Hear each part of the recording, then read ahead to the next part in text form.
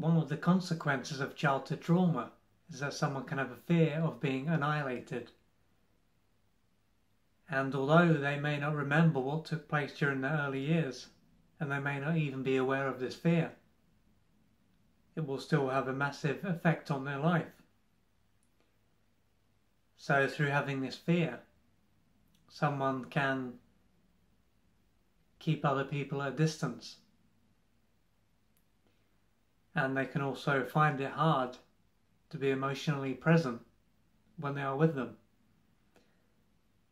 And so through carrying this trauma, through carrying all this pain in their body, it could be normal for them to live in their head. And through living in this way, they can often feel empty and lonely, and even down and depressed. And they can feel separate from everyone and everything. And this is because the part of them that will allow them to feel whole and complete and to feel connected to other people and life itself is their body. But because of what is taking place in their body, it will be too painful for them to inhabit this part of them.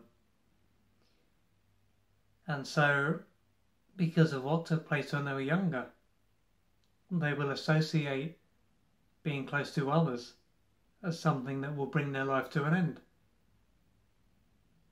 So if someone is not aware of what is going on, but they do feel the need to keep people at a distance, they can believe that something out there is preventing them from experiencing intimacy. So they may find that they get close to others, but before long it comes to an end. And so what is going on externally will be seen as a problem.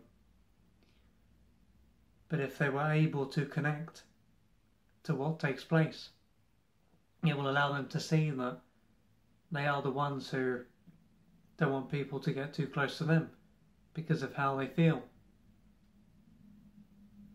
And when they were younger, they may have been abused and neglected,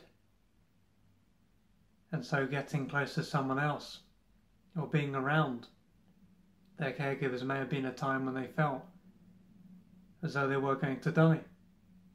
So keeping their distance when they were younger and disconnecting from themselves would have been a way for them to manage what was going on. But of course, now they are an adult, keeping people at a distance is going to have a negative effect on their well-being and make it hard for them,